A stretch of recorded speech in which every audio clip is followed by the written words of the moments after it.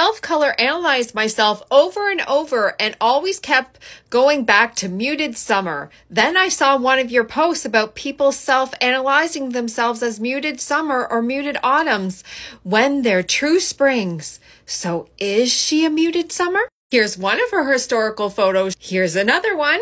And here's another one. She is a virtual color analysis client of mine who gave me permission to share her color analysis with you. Thank you so much to this particular client.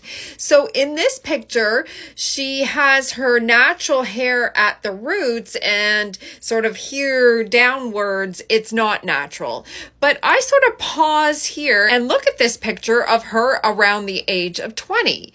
You don't look at this picture and say, ooh, she's winter. She's got a very cool, deeper hair color and icy look to her skin. I definitely don't see winter. What is muted summer? Muted summer is the palette between summer and autumn. So somebody who's a muted summer would typically have sort of level 7 and below hair colors, usually level 6 and below. Somebody who's a muted summer would also demonstrate summer and autumn qualities to their coloring over time because this is the palette between summer and autumn. I look at this picture and I don't see any autumn qualities to her. And even in her historical pictures, I don't see any autumn qualities to her. So when I look at this picture, I go, is she a summer or is she a spring? I would think this before I even jumped into the color comparisons when looking at her pictures.